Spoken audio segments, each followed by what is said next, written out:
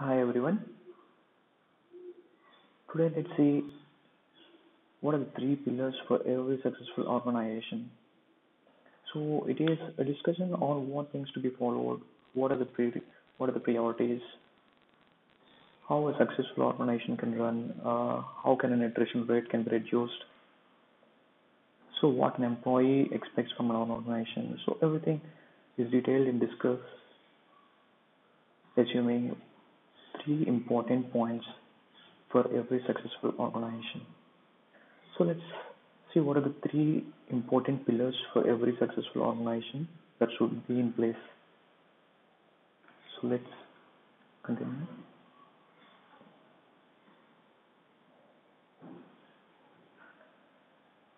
So before that, let's see the three main pillars one after the other. First important pillar for running an organization is a good process in place. Second important pillar for running an organization is the employee. And third important pillar for the organization is the employee's learning curve and the encouragement which he receives. So these are the three main pillars that every successful organization has in good shape. So let's discuss in detail on each an important pillar of a successful organization. So first important pillar was a good process. So what is a good process? A good process is one which is framed out from a large set of experiences, from people's experiences put together, and it was as a result of so many successful releases and so many successful failures. It's through experience which was devised. So, as we can see the statement over here, it was mentioned like a good process is one which was framed out of incorporating a large set of experiences which was put together, which had come out of success and also failures. Why? Because failures makes us to learn so many things. So it's not only from the success that we make up a good process, but also from a lot of failures we learn up so many things which should be avoided. So a good process is always established from failures and success. So this is one of the major part that drives the organization to success. Without a good process in place, employees will be unsatisfied, and there is always a possible chance for a high attrition rate without a good process. Second one, employees themselves are the second main pillar. Why employees themselves? Without an employee, there is never an organization. With every single dedicated employee, organization success rate increases beyond and beyond. So who are those employees? Let's see. Every as the statement here mentions that every single dedicated employee, a dedicated employee is far more better than tens of employees who just come and go on.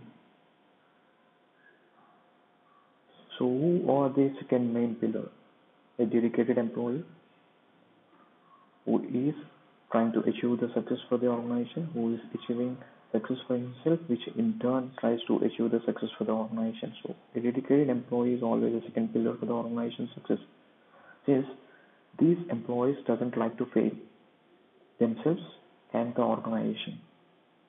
So when an employee doesn't like to fail, never an organization fails. So this is how that results in an employee success, which in turn results in an organization success. So a good organization will always try to have a dedicated employee at any cost. Third important pillar was the employee's learning curve and the encouragement which he receives in turn. Retaining an employee is a very crucial part for an organization. As the number of employees starts leaving the organization, the success rate of the organization goes down and down. So how to retain an employee and not allow him to leave out of the organization? So 60% of the employees retain in the organization for long-term based on some important factors. The learning curve. the challenges he had. So most of these employees who are so much dedicated, they always wanted to have something challenging work. So they always try to take up some challenging work and learn from them. So that's the major factor for the employees to be retained. Second is the employee who has been retained, who has been working so well, should always be given some recognition or encouragement, maybe not in terms of pay benefits, but at least in terms of through words or mails. So this at least makes them much more encouraged and they tend to work much more. So this is the way that the employee attrition rate reduces. So this is the third most pillar for every organization, because employees who are employees who are satisfied based on the learning they are getting in the organization, or based on the encouragement they are receiving, or based on the salary benefits they are receiving. These are the three main factors that tend to make an employee stay for a long term.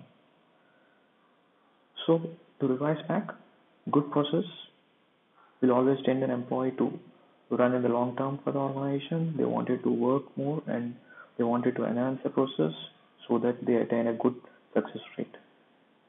A good success rate for an employee is always a good success rate for the organization in turn.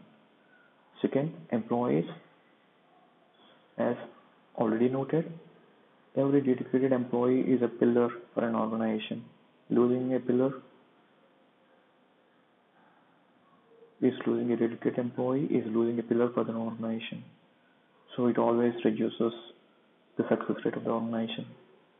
Next important pillar is the benefits that the employee is being received, not maybe in terms of monetary value, but in terms of the encouragement, in terms of the learning curve they receive from the organization.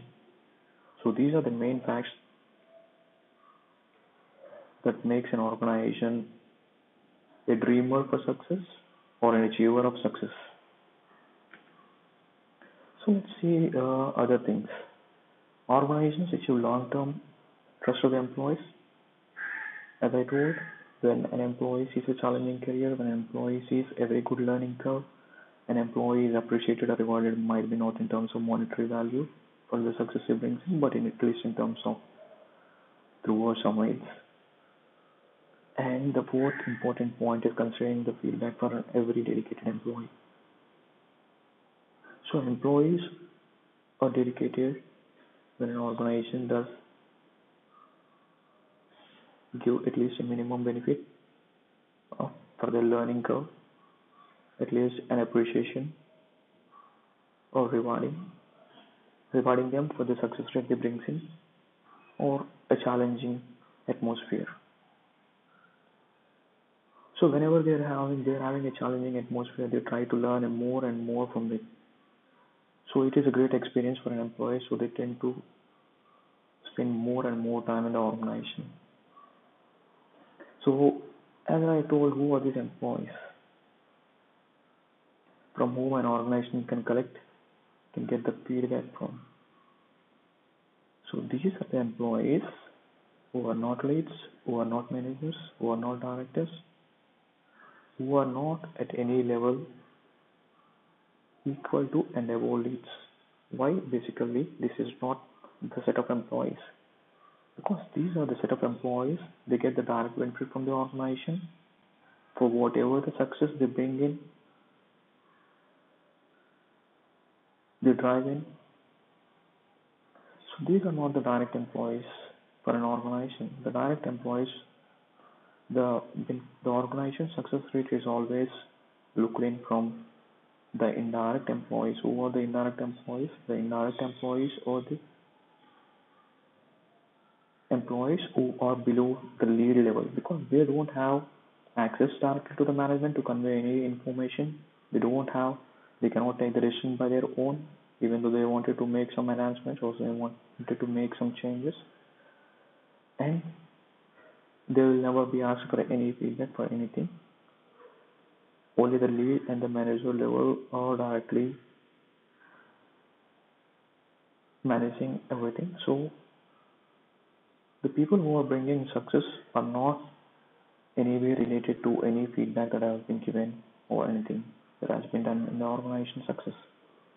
So these are the people, set of people who are indirect, who are indirectly leading for the organization success, and these are the people they work much harder and their percentage of work is much, much, much and much that is tending for an organization to success. So most of the successful organization take feedback from the employees, the so-called employees who are below the lead level.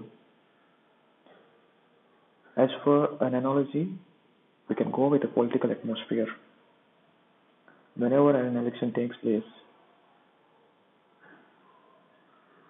surveys will be made. The surveys will not be made from the MLAs, MPs, or NLCs.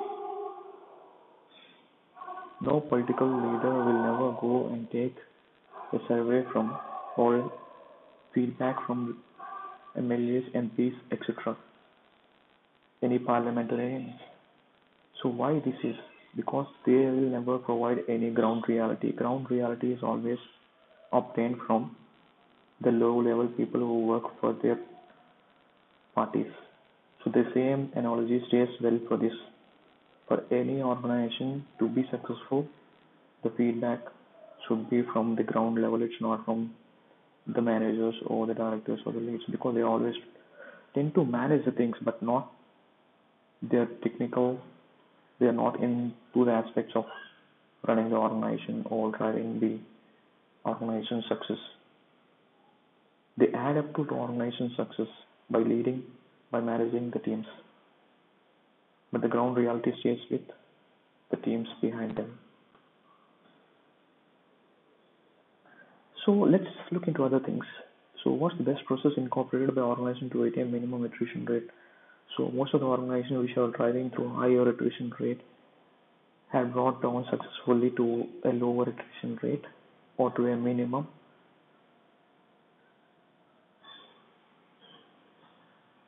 So how they achieved it? So some of the organizations change their leaderships, and the great leadership when they are come in, when they are driving the organization, they tend to follow some basic principles. They started to analyze what's the ground reality rather than getting the feedback from the top level management. So they started taking the feedback from the employees at the ground level. So it was below the leads who are straightforward to give the feedback in direct form. So that benefited the organization, and those organizations restricted the attrition rate through this. So they took the feedback, they acted upon it, they had given best solution for that, and through which they attained the successful way of cutting out the attrition rate. So these are the basic pillars for every organization success. So as I told, a good process is one which brings in multiple good people for the organization to work, and good employees are always a beneficiary in attaining or delivering the success rate of the organization, and the employees learning curve which benefits the employees indirectly and directly is which allows an employees to take a longer turn in the organization. So these are the three important pillars that every successful organization, which is no dreamer, will always try to put in place. So what's that called a good process? So as I told, a good process, what's meant by a good process? As I told you, it's the one which is used for driving successful accomplishments. So how this good process can be brought in? It's through experiences, it's through failures, it's through the inputs taken from the teams, it's through the inputs taken from various sources of employees. Everything put in together in place is a very good process. So following a good process will lead to a successful outcome. Yeah, surely. At max, if and only if it was dedicatedly followed. A good process is something as such, built from many failures and is something which, when believed and practiced, to be repeated, which, when believed and practiced by everyone in the team, would lead to definite outcome and it's a definite success. As someone already told, it's a successful solution is always an outcome of many failures and success. So, accumulating the solutions from failures and success together and following them and practicing them in day-to-day activities will ultimately lead to a definite outcome, and it is only success, no failure. So this is what the basic discussion which I wanted to do, just to incorporate some changes. Any organization can follow these three basic principles or these three basic pillars. When they are strong on these three basic pillars, organization will have a low attrition rate or no attrition rate. Organization is always successful and will be driving through success. Employees are always happy. So these three pillars can achieve everything for a successful organization. Thanks everyone.